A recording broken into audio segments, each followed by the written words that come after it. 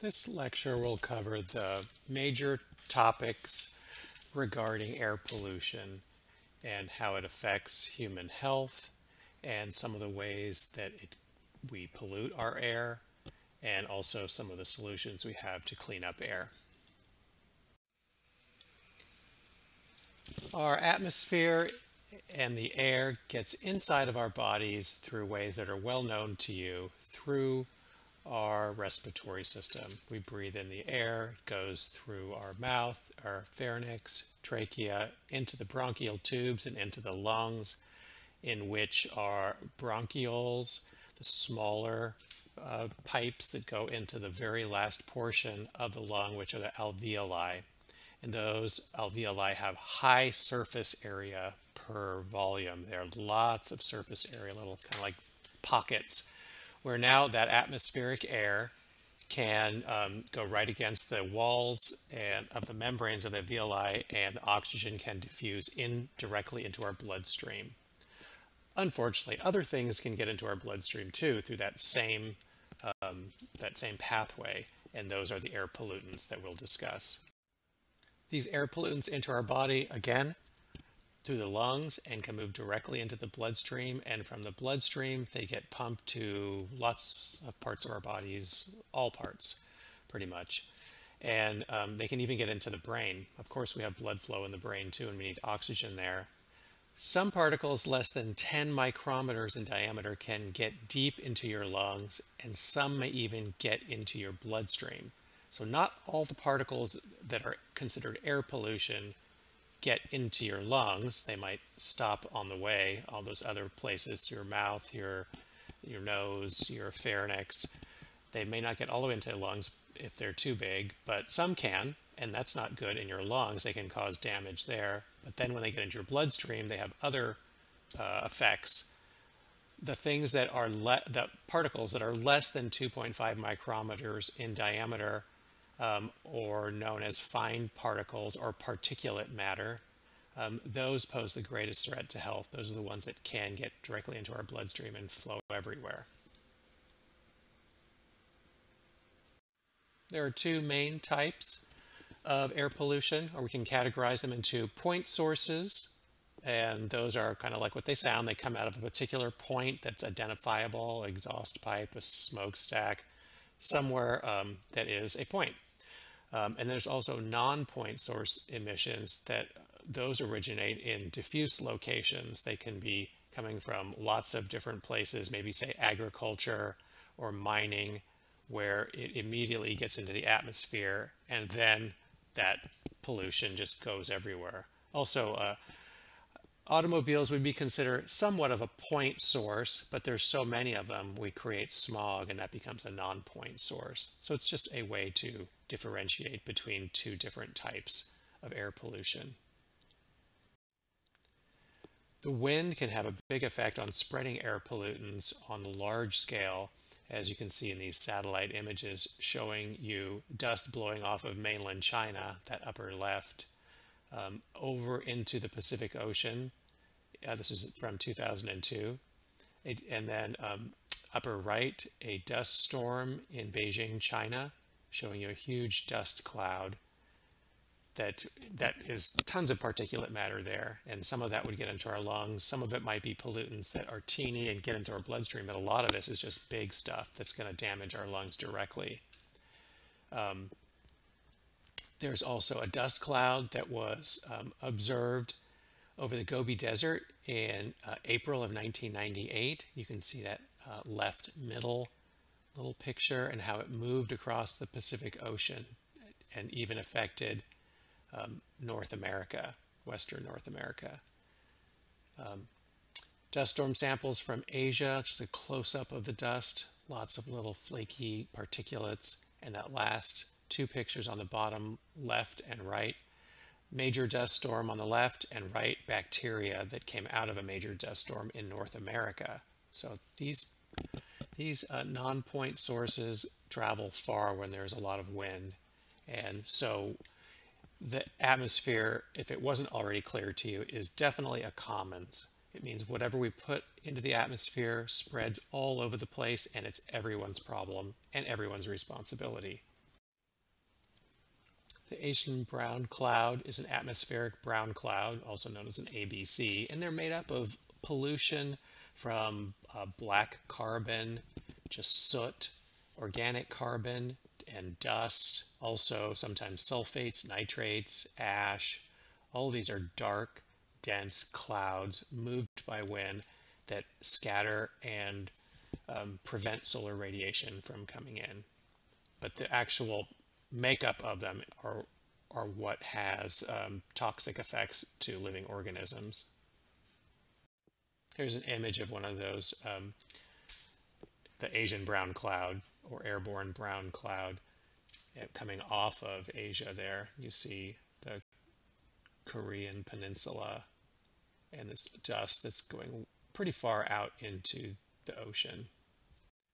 Black carbon, which is part of the airborne brown cloud, it's particulate matter that's pollution traveling far from the sources, and it lands on snow and ice and glaciers on the poles that darkens the surface of the poles in general, or those patchy areas that it lands, and decreases albedo, increases heat absorption, and causes more melting.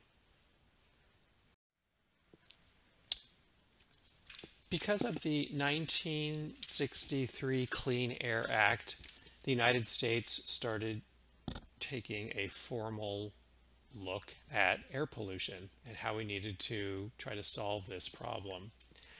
7 years later, 1970, there were amendments made to the Clean Air Act, and there's been a number of revisions over time. And in 1970 in particular, these 6 air pollutants were found to be the top problem. And those were considered pollutants that we would now focus our efforts at cleaning these up and reducing the amount of these in the atmosphere. So we're looking at these as criteria for a good air quality or low air quality, and they're known as the criteria pollutants. Sulfur dioxide, nitrous oxides, carbon monoxide, ozone, and the volatile organic compounds that are ozone's precursor, and particulate matter, and lead.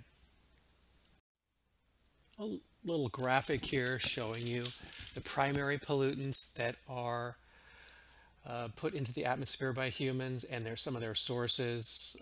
Not all of them are anthropogenic, but most of them are. And then what they can transform into, these secondary pollutants, also, and a little bit of the text of what I was describing in the last slide about how these criteria pollutants came about. Some explanation on what a primary pollutant is and what a secondary pollutant is. Primary pollutants are the ones that pose threats to human health as soon as released. 5 of the 6 criteria or pollutants are primary pollutants besides lead, and they're harmful as soon as released. That's the basic definition. Secondary pollutants are chemicals that become harmful after reacting with other substances or gases in the air. So those tend to be threats to crops, materials, climate, visibility, and personal comfort. Sulfur dioxides are a criteria pollutant focused on in the Clean Air Act, and they're also a primary pollutant. They're among the most damaging of all air pollutants. When you look at coal, we burn coal to create electricity in certain parts of the world, and there's big coal deposits in certain parts of the United States, seen in that lower right graph. When there are low sulfur containing coal types deposits, and there are high sulfur containing coal deposits, when we burn the high sulfur containing coal, it puts sulfur dioxides into the air, and thus it becomes a problem. Some more information about sulfur dioxides, mostly from combustion of fossil fuels, including coal. Also, you get some produced by volcanoes naturally, but it creates health problems, especially in your lungs, creates inflammation, especially when it's chronically, humans are exposed to it. It causes a lot of problems. And it can cause acid rain too. Acidifies the rain while it's in the atmosphere before it comes down, and then causes problems to soil and infrastructure by acidifying. This slide is explaining how some of our primary pollutants like nitrous oxides and sulfur dioxide that have their own damaging effects can also be transformed into secondary pollutants, something new that is created, and those can have damaging effects too. For example, sulfur dioxides can be transformed into sulfuric acid, and that's part of what creates the acid rain that falls down, and it's not good for agriculture at all.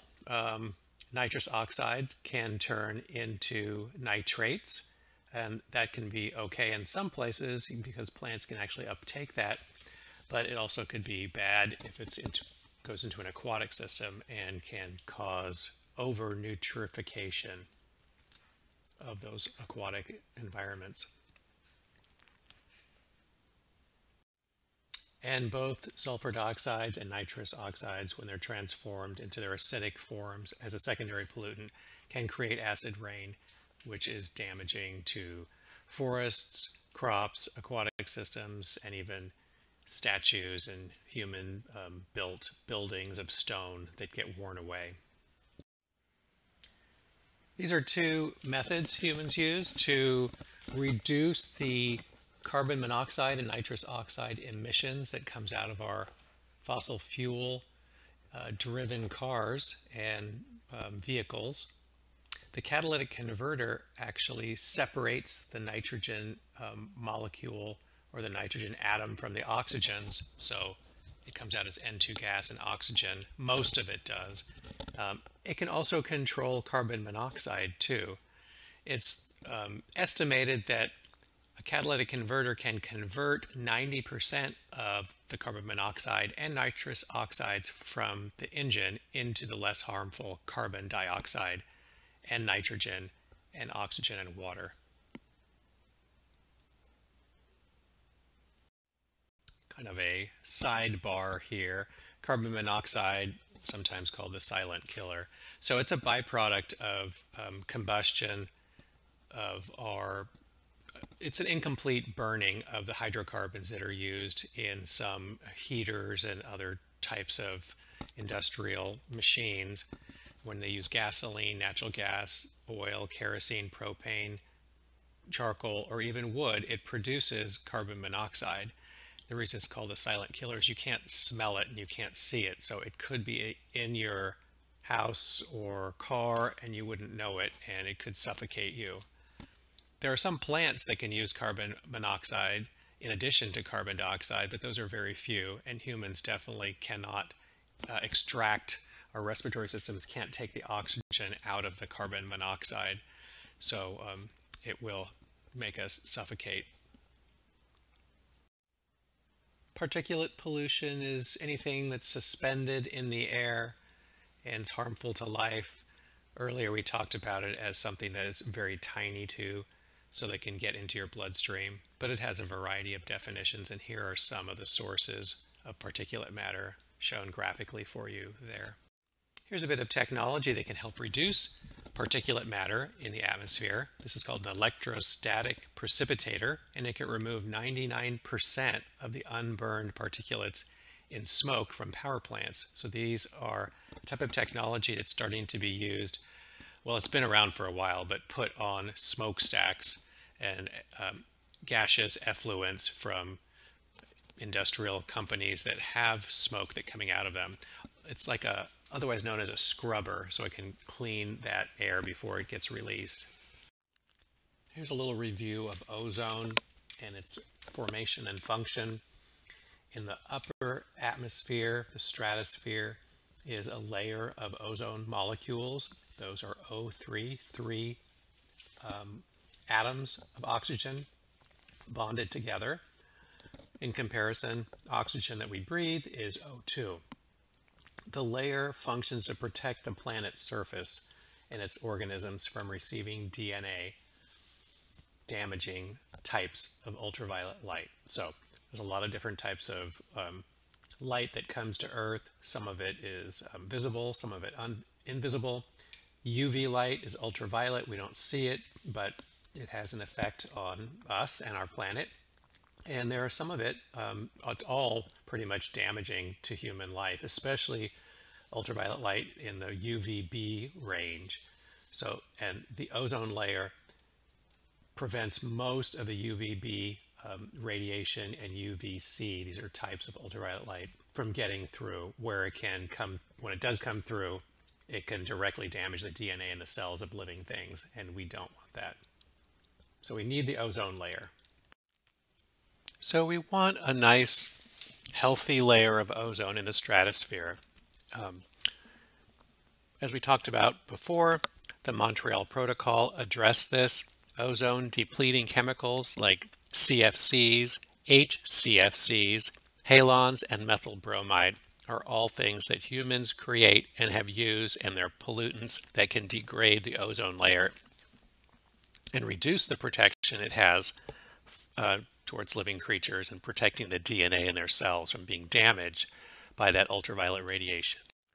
Also, ozone can form as a secondary pollutant from the incompletely burned hydrocarbons and other pollutants that humans produce. Those things can change into ozone, not in the stratosphere, but down near the earth where we breathe. And that is also a problem that can cause bronchitis, emphysema, asthma, irritation. So it's a pollutant at the lower elevation or altitude levels, and it's a good thing up in the stratosphere. This is a picture of the ozone hole that was discovered around 2015-16, showing you in 1971. The greenish would be a thick, healthy ozone layer, and the blue would be no layer or much thinned. 2017, it was seen that we have a hole, and the Montreal Protocol has helped put us back in an upward climb, increasing that stratospheric ozone again and closing up that hole over time. This slide describes VOCs, or volatile organic compounds, and they're emitted from certain solids and liquids, chemicals that humans use. There's a list there of paints, preservatives, aerosols, cleansers, perfumes, stored fuels, dry cleaned clothing, and pesticides. They create health effects that are listed there, and there are also is a list here of ways to keep yourself safe. But these are another problem, and they are considered a precursor to other primary criteria pollutants. Lead, another criteria pollutant, doesn't have a immediate negative effect on living things, but it does in the long run. Lead can get into the bloodstream, and when it does, it's a heavy metal, it's a toxin to humans, but it can slow and prevent maturation of neural tissue or brain. So kids that are exposed to lead in the water or soil or in the air, like it does happen. One of the reservations I work on in Oklahoma has a huge lead mine from the 1970s, and there's a lot of tailings. All the ore that they dug up to get the lead is left on the surface in a big pile, and when winds come up, some of the dust from that ore is airborne, and it's carrying lead into water and soil. Also, in this town in northeastern Oklahoma, it's called Miami, Oklahoma, there's a lot of lead contamination, and they saw children's brain development and capacity by looking at IQ tests much lower in those couple of decades, because it directly affects, it's like retardation of the brain development by exposure to lead. It's a big problem. And we used to have lead in our gasoline. We don't anymore. That's good, but it still exists and persistent in aquatic and terrestrial environments. And the good news is that almost all countries now ban leaded gas. That's great. An actual successful collaborative effort there. Now let's talk about some other major airborne pollutants, not the 6 criteria ones, but additional ones. Yep, there's more. Heavy metals can be a toxin that humans put out into the environment. Although in some ways and in some cases, heavy metals are required. We need a little bit of iron, for example, to live. It's pretty much the center atom of the molecule hemoglobin. So heavy metals are necessary in tiny amounts, some of them, but there are plenty that are not, and in large amounts, definitely not. Let's look at some of those. The heavy metals mercury, lead, cadmium, and copper are chemicals that are definitely not good for living creatures, and they are put into the environment by humans from various manufacturing industrial processes. Things like mercury, showing you here the mercury cycle of how it's put out into the atmosphere from the burning of coal, and then it gets into the ocean system and causes problems. It's a neurotoxin. It's really pretty nasty thing that we put out into the atmosphere by burning coal to make electricity. And there's some mercury in coal. So that's one of the heavy metals that is a pollutant from human causes. It's not all doom and gloom. I'm trying to balance things, showing you a problem, but showing you that there are people like this organization working on solving some of these problems, like minimizing mercury pollution.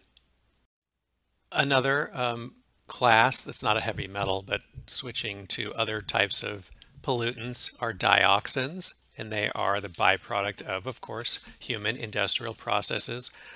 One of them was a byproduct of making white paper, like bleaching the fibers that make paper to be white. Dioxin was a byproduct and released by paper companies, paper mills and companies into the rivers that they were situated on. So that has caused a lot of problem. Also, they're produced by improper municipal waste burning of trash and releasing these into the atmosphere. There's also natural causes, or excuse me, natural sources of dioxins too, forest fires and volcanoes, but those are a minority of the releases and emissions of this into the ecosystems of the world. And let me introduce to you the name of this one process called the global distillation process. That's the geochemical process, how these chemicals move throughout the earth in by a number of forces. But the movement of certain chemicals, mostly those persistent organic pollutants, something like a PCB, that can persistent meaning it just stays around for a long time. It doesn't break down and get transformed. These can be transported all over the earth, no matter where they are produced, and they can be another major airborne pollutant. Another source of airborne pollutants are homes. Different things in a home, especially a new home, will have toxic chemicals that volatilize and become airborne. Smoke, people smoking or wood smoke creates a couple of things we've already talked about. The ash, the soot, okay, the big particles that aren't good for you, but also it could be creating some sulfur dioxides and nitrous oxides. You have the volatile organic compounds from, this is showing you a light bulb, but it also those come out of lots of different materials that are used in making a new home. Toiletries also, mold, cleaners, detergents, electronics, and cooking are all things that pollute the air inside the home. And because it's inside, there's more of a problem because those things do not get diluted. They stay more concentrated and can cause health problems more easily. The EPA is working hard and has been for a number of decades to clean up our air and create new regulations and policies to limit these pollutants. In 2007, carbon dioxide was officially designated an air pollutant. Obviously, we need it. Plants need it. It's not unnatural, but the levels that are in our atmosphere are causing problems, and that's why it's considered a pollutant now.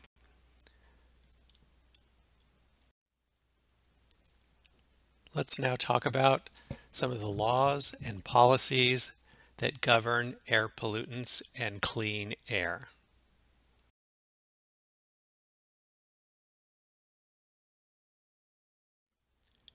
Rachel Carson was an American marine biologist and writer who wrote the book Silent Spring. And that book talked about the negative effects of pesticides, crop pesticides, on lots of different organisms, including humans, but it got its name from its negative effect on birds of those pesticides. That those pesticides could kill birds, lower reproduction, and we might have a spring that doesn't have any songbirds in it. She also paved the way for the development of the Clean Air Act and Clean Water Act by just bringing the beginning awareness of people that our methods of industrialization, our processes, and agriculture are causing harm to the air, water, and soil. Chai Jing is a Chinese journalist, and because of her daughter had a tumor in utero even before it was born, it started motivating her to do investigation into China's environmental problems. And she produced this documentary called Under the Dome, released in 2015, but it talked about all the different ways the pollution in China is affecting humans, including especially airborne pollution, which is very visible in large cities in China. So she brought a lot of awareness to current pollution problems, including airborne pollution.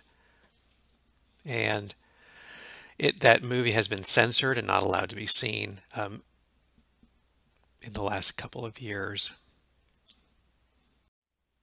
The Clean Air Act, according to this little poster here, has been protecting the air since 1970.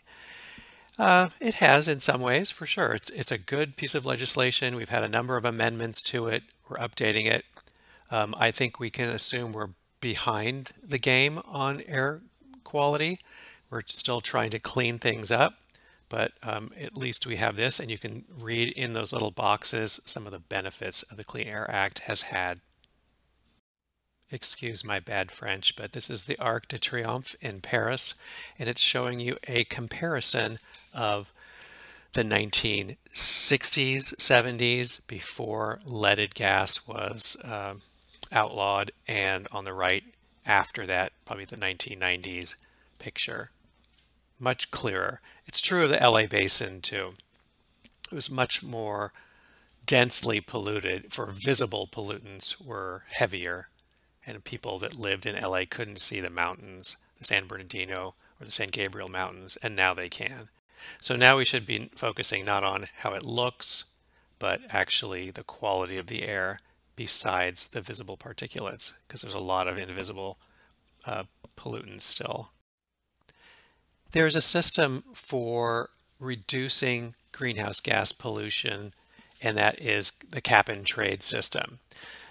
The cap sets a maximum limit on the amount of greenhouse gas pollution that an industry can produce. So any one particular company has a cap on how much they can emit of these different pollutants.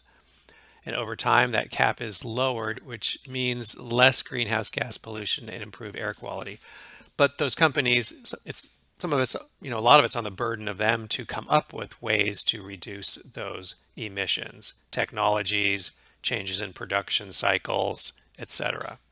The old way of reducing pollution at the human breathing level was just to create a tall smokestack so all of the emissions were way up above where people would see and breathe. But that doesn't count anymore.